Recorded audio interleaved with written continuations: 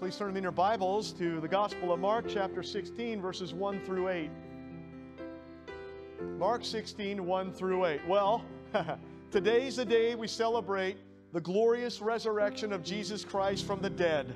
And oh, what a day it is. The resurrection of Christ is the chief event in human history. It's the cornerstone of the Christian faith.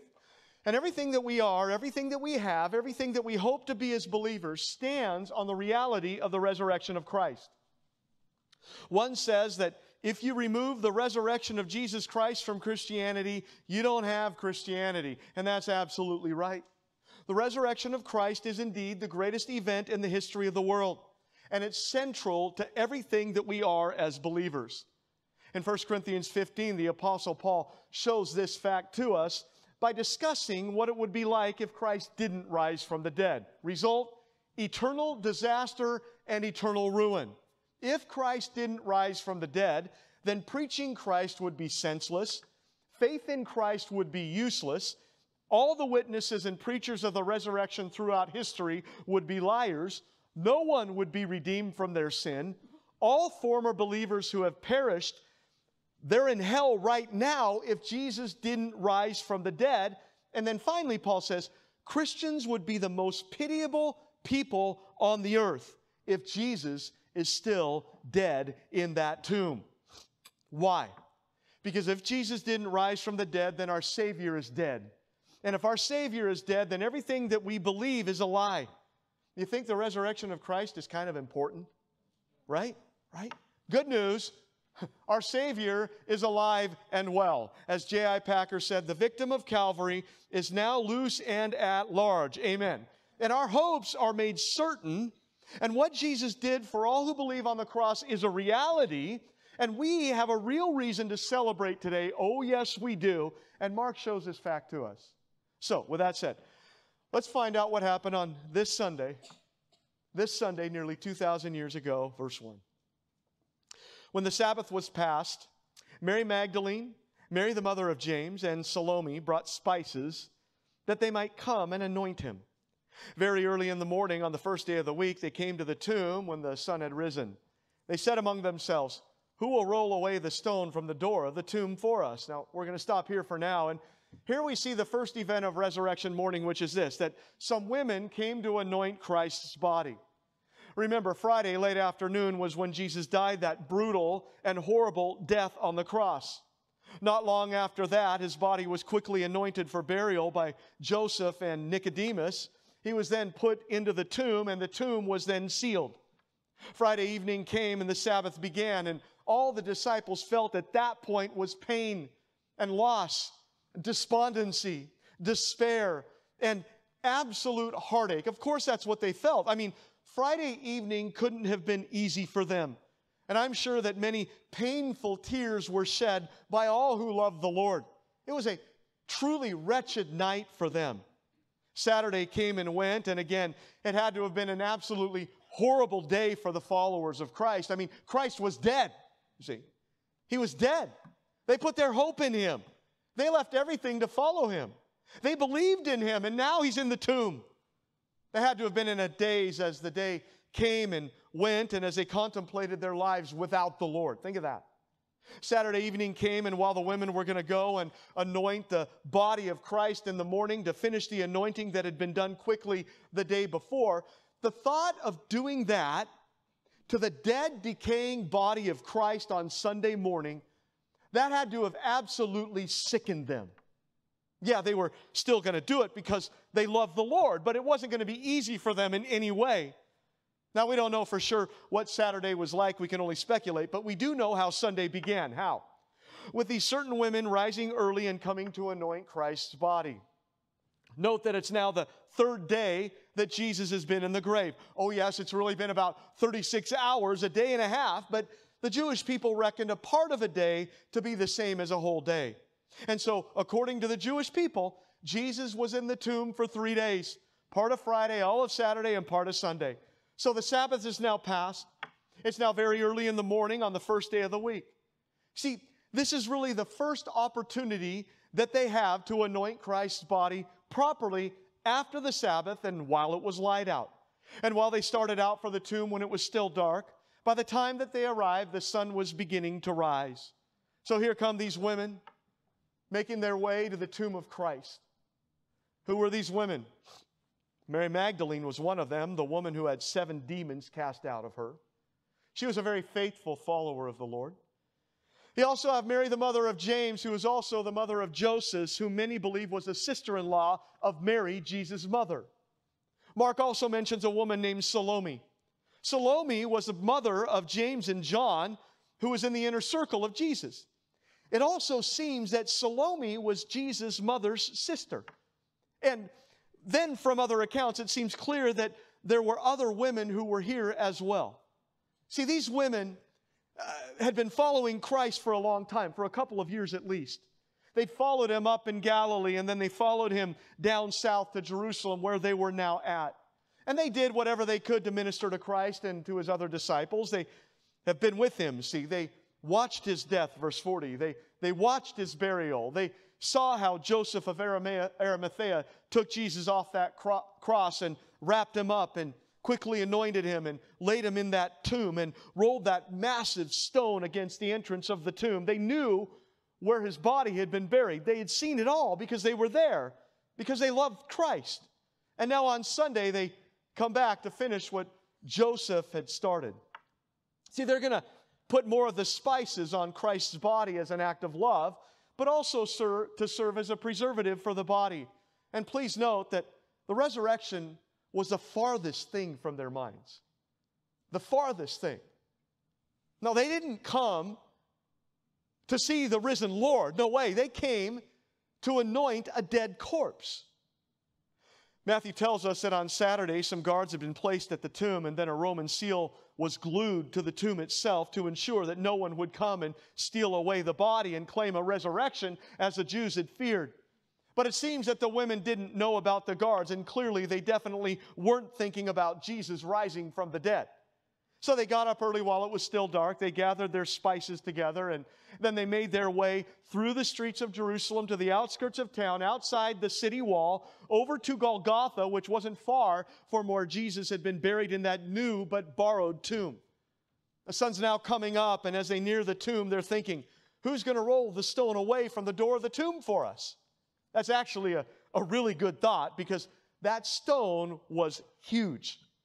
See, the tomb was a rock tomb. And in front of the mouth of the tomb was this channel that was on an incline, so that the large circular stone could be rolled down that channel, cover the opening of the tomb, and settle into its final resting spot, making it nearly impossible to roll away. One said that because of the size of the stone and in the way it was settled over the mouth of the tomb, that 20 men couldn't roll it away. So the women's concern about the stone was a very real concern. And yet they proceeded, carried along by their tender mission of finishing the preparations for burial of the body of Christ. An act of love. Look what happened next, verses 4 and 5. When they looked up, they saw that the stone had been rolled away, for it was very large. Entering into the tomb, they saw a young man clothed in a long white robe sitting on the right side, and they were alarmed. So look, the second event of resurrection morning was that the stone was rolled away. Verse 4. Say what? Say what? That massive stone was rolled away. How? What happened? Who did this? Other Gospels tell us that as the women were coming to the tomb, that there was an earthquake. And the earth quaked because an angel came down, and it was the angel that not only petrified the soldiers guarding the tomb, but who also rolled that stone away, not to let Christ out of the tomb, no, but to let the women coming to see it into the tomb. The women probably felt the earthquake, but at this point, they didn't know why it quaked. And as they came to where the tomb was at, they were shocked to see that that stone had been rolled away. Now, the guards at this point, evidently, after their initial debilitating fear of seeing that angel, they'd gone off to tell the authorities about this most staggering event. And it was not long after that that these women arrived. What do you think they were feeling at that point? Stones rolled away. What's going on? What's happening? Think about that. The stones rolled away. You picture them looking up and seeing this? Can you picture them inching their way closer to the tomb, going up to the tomb, entering into the tomb, and then looking to the right and seeing a young man clothed in a long white robe sitting there. Picture it? It's amazing. I mean, who was he? Other Gospels tell us that it was an angel, and he scared these women to death. They were utterly terrified by what they saw. Luke's Gospel tells us that there were actually two angels who were here at the tomb, but Mark focuses in on the one who spoke. And notice this, the body was gone. The body wasn't there. The grave clothes were there, and the angels were there, and the women were there, but the body of Christ was missing. Where did it go? I mean, the tomb was empty, right? That's a fact. The tomb was empty. So what happened to the body? Now, sadly, the unsaved and unbelieving world does their best to explain away the resurrection of Christ. Throughout the years, people have come up with many theories to explain this away. They've come up with one theory called the swoon theory to explain away the empty tomb. The theory says that Christ never really died, but he only faked it. He only swooned on the cross, and instead of dying, he went into a semi-coma because of all the suffering that he'd already been through. And because of this semi-coma, the people assumed that he was dead, and then they put him in the tomb, and it was there in the tomb that Jesus suddenly revived because of the spices that he had been anointed with, and also because of the coolness of the tomb. So he woke up there in the tomb, and his disciples had assumed that he had risen from the dead because he was now alive. So think about that. How dumb. Think about that. He successfully survived the beating and the scourging prior to the cross. He survived the crucifixion. He survived the spear being rammed into him, which proved that he was dead. He survived being entombed. He survived in that condition 3 days with no food or water. He woke up without medical help, having lost most of his blood, and then he moved the stone away. He chased off the Romans who were guarding his tomb, and he convinced everyone that he was a risen Lord. Okay. It's a real theory. Another theory is called the no burial theory. The theory says that the reason they didn't find him when they went to the tomb is because he was never really put there. Instead, they took him off the cross and they threw his body into the city dump where they threw the corpses of criminals. So they say he wasn't there in the tomb on Sunday because he hadn't been put there on Friday. But question, why did the leaders want the tomb sealed and guarded if nobody was in it? And why did they ask the Romans to guard it if it was empty? I mean, it doesn't make sense. You also have the hallucination theory that says that he never really did come out of the tomb. Instead, the people thought that they saw Jesus because they wanted to see him so badly that they actualized him in some kind of mental image that they thought was reality. Okay. Or this, the telepathy theory. This says that there was no physical resurrection, but that God sent back mental images to the disciples so that they would think that Christ was alive. Okay. Or this, the seance theory. It's getting better, right? This theory says that a medium conjured up the spirit of the dead Jesus by occult power. Or this, the mistaken identity theory. This one's a good one. That says that someone impersonated Jesus. This theory says that Jesus actually had an identical twin named Jerome. This is what they say. Jerome was separated from Jesus at birth, and he didn't meet up with Jesus again until Christ's crucifixion in Jerusalem. Jerome stumbled into Jerusalem on that terrible day. He saw the death of his twin on the cross, and then he stole Jesus' body from the tomb, and then he impersonated Jesus, and he fooled everyone. Okay. Or this. Jesus was crucified with two people. He took snake poison to fake his death. Upon recovering, he married Mary Magdalene, and then later on, he fell in love with Lydia of Philippi. That's a theory. How sick. How sick. Or this, the disciples stole the body. They came, they somehow got past the Roman guard, the seal, rolled the stone away, and they stole the body. There's no way they really could have done that, and even if they could have, would they have done that? For a lie that they knew was a lie, that they gave their lives for? I mean, would they really allow themselves to be persecuted, ridiculed, scourged, and put to death for a lie? One writer says, not one of them ever expressed the least doubt of the reality of the resurrection. They endured everything rather than deny that they had seen him. They had no motive in doing this but the love of the truth. They obtained no wealth by it, no honor, no pleasure. They gave themselves up to great and unparalleled sufferings, going from land to land, crossing almost every sea, and enduring the dangers, toils, and privations of almost every kind, for the simple object of affirming everywhere that a Savior died and rose from the dead. Do men conduct themselves in this way for nothing? When they know that it's nothing. No, they don't. Come on. Everybody knows that the body wasn't stolen. Why do I say that? Because in Matthew 28:11, it says that the soldiers who had been guarding the tomb, after the angel came down and Jesus resurrected from the dead, they came into the city and reported to the chief priests what had happened. But look, instead of believing it, the religious leaders immediately sought how they could discredit it. That's what sin does, right? That's what sin does.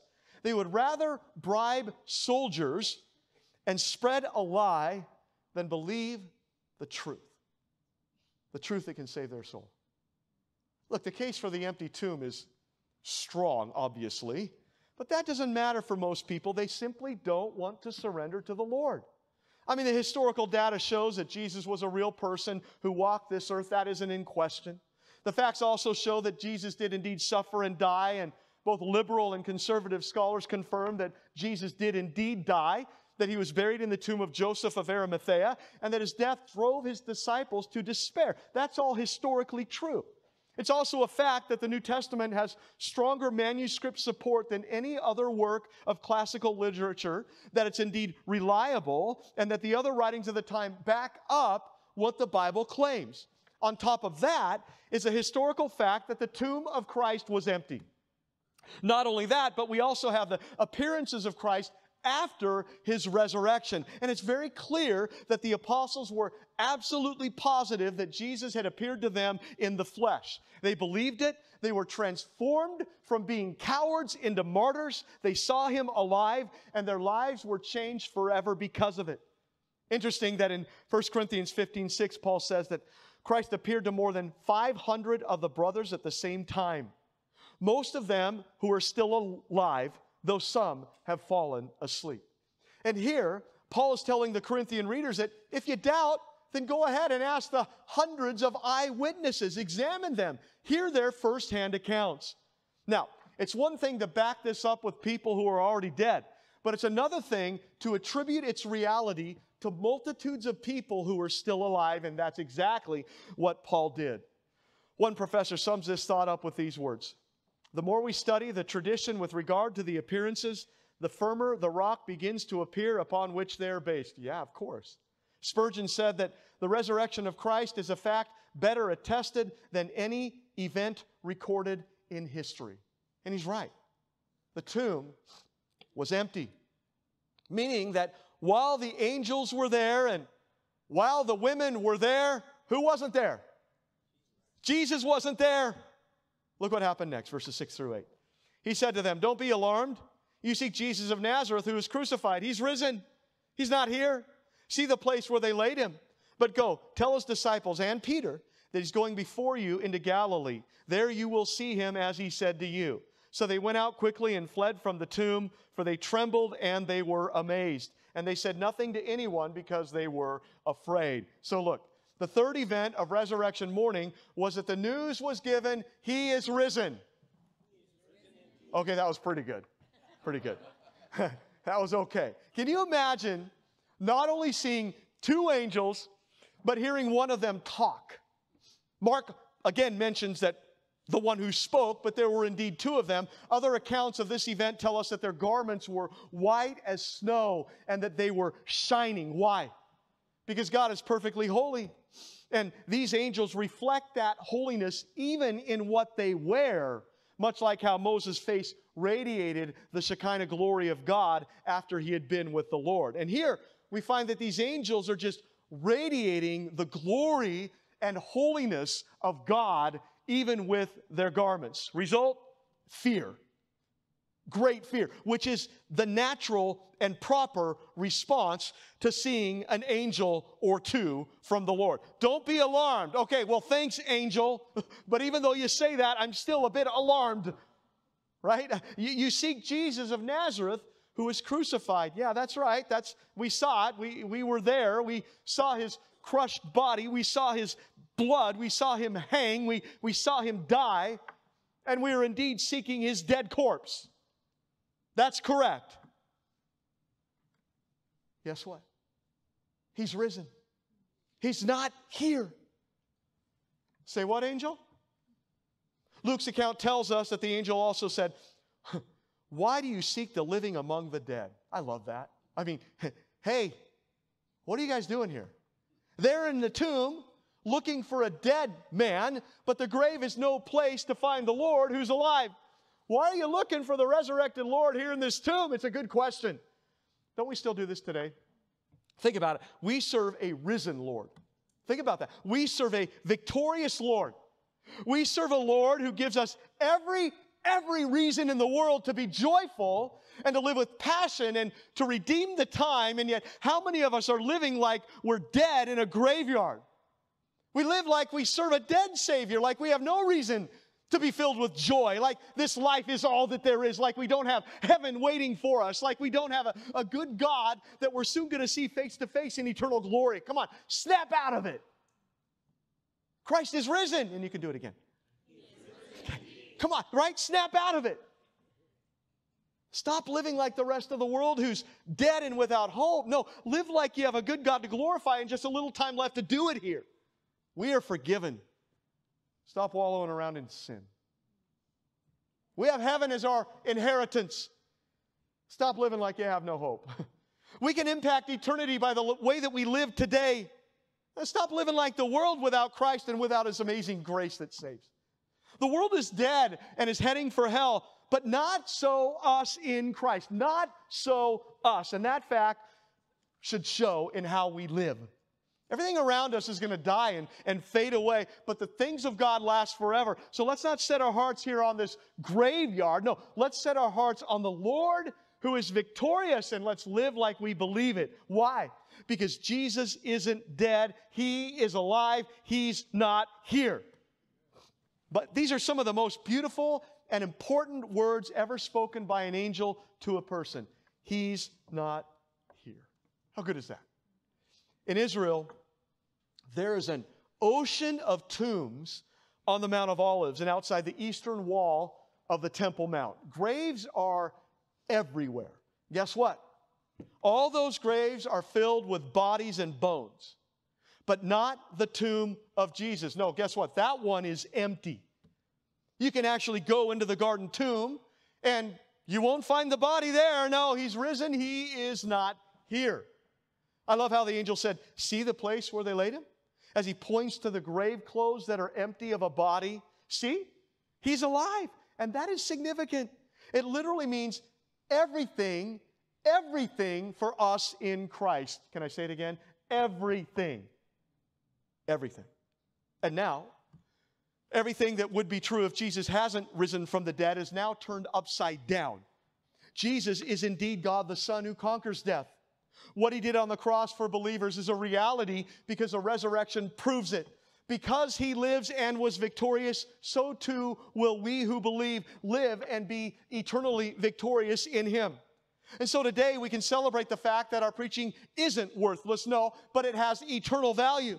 And because Jesus rose, then the message that we preach is powerful and it's effective and it's true and it won't return void and it saves and it convicts and it pierces and it has value for all eternity. And today you can stand up and say, hey, I have good news for you, and it really is good soul-saving news.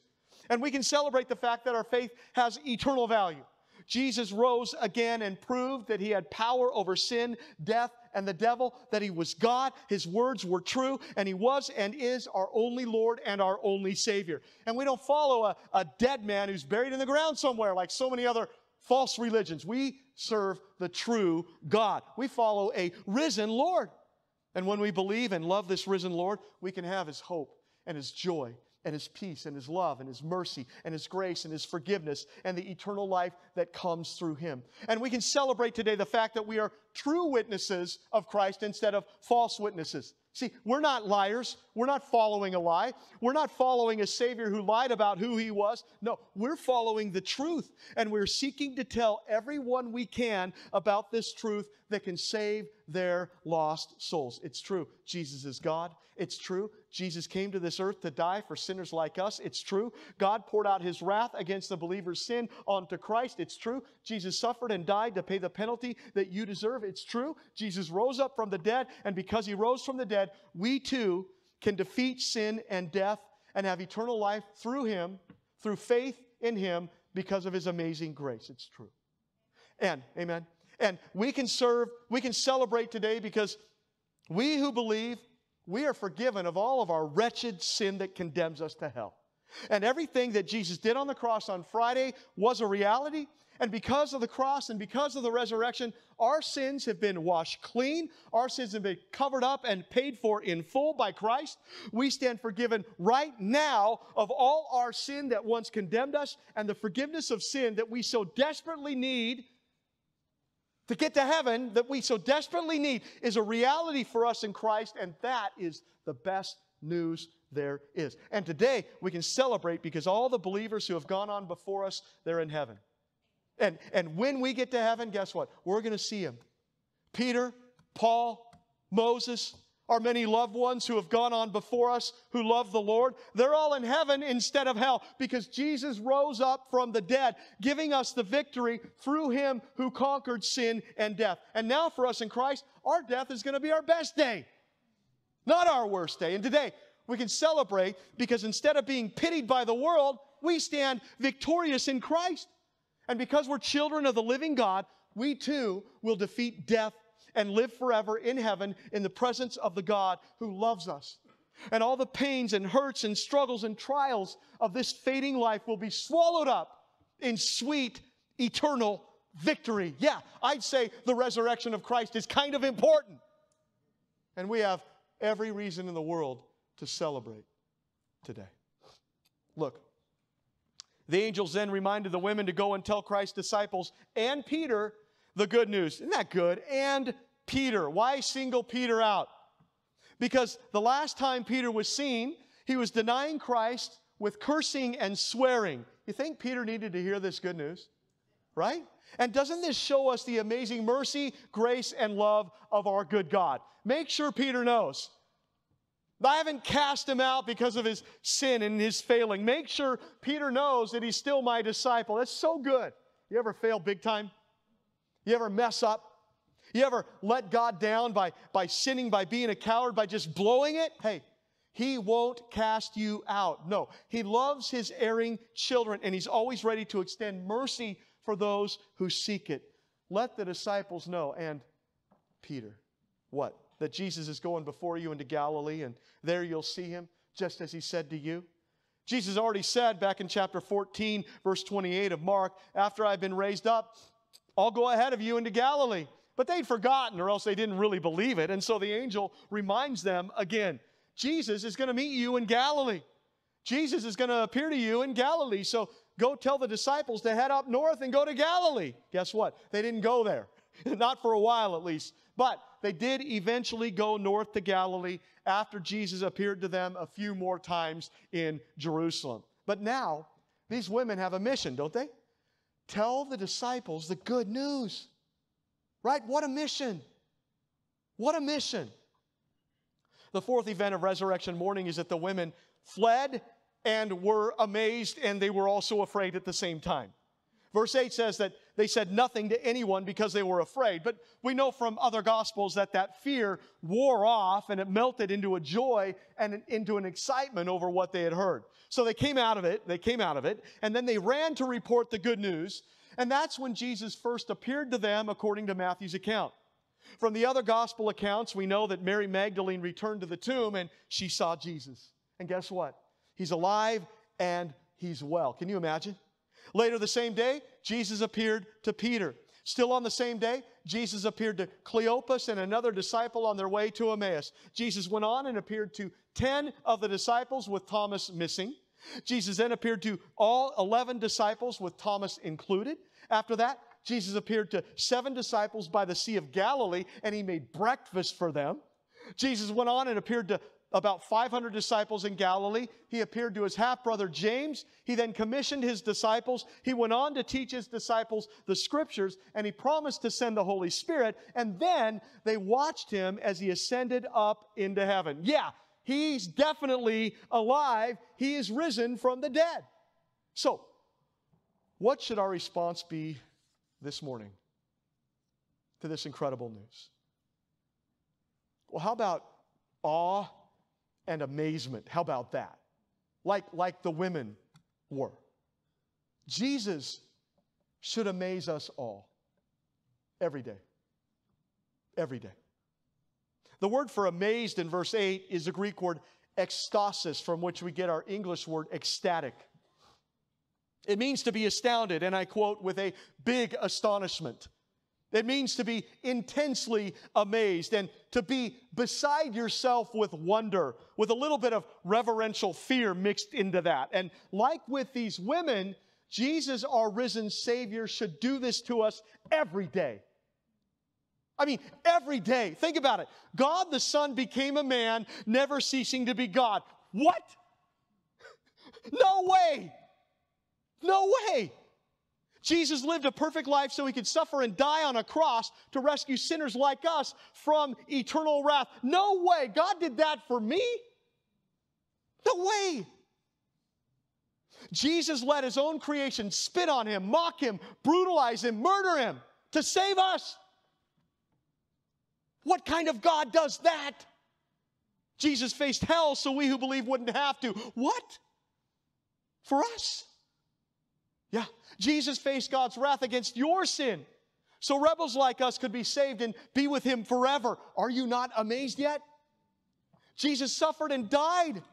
And then 3 days later, He rose up from the dead, proving who He was, proving that what He did on that cross was a reality and ensuring the eternal victory for all who believe in Him when He didn't have to do any of it. No, love compelled Him, though. How can we be indifferent to that? How can we not help but be filled to the brim with love for Jesus, our Lord, our beloved, in light of all this? Come on. We should be in a constant state of amazement.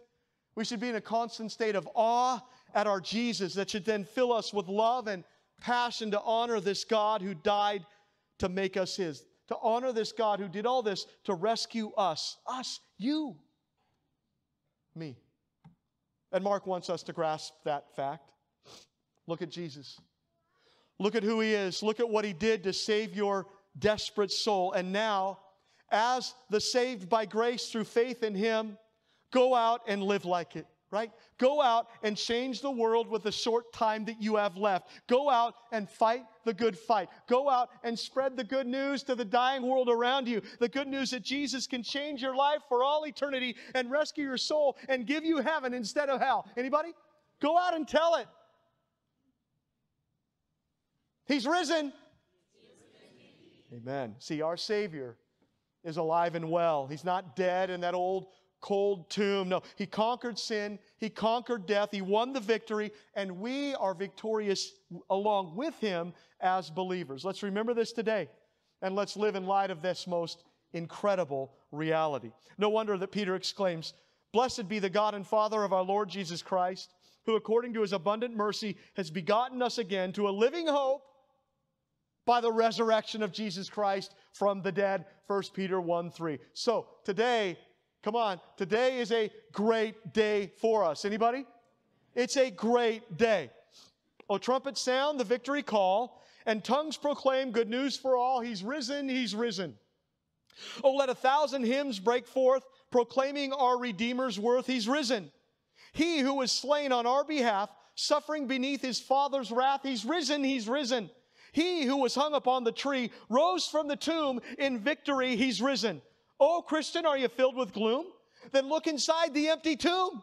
He's risen. He's risen. Here there is hope for every fear. Here there is joy for every tear. He is risen. Amen? He's risen. So let's celebrate our risen, victorious Lord today. It's a great day. It's a great day for all of us in Christ. Let's pray. Heavenly Father, thank You for this incredible news. Thank You for the cross. Thank You for the empty tomb. Thank You for the gospel and what that means to undeserving rebels like us. Help us now, Lord, to go out and stand in awe of You, to be amazed, to be filled with love, and to go and tell so that others can know this soul-saving truth. We love You. We thank You. I pray that You would bless us this day as we go out and celebrate You. In Jesus' name, amen. God bless.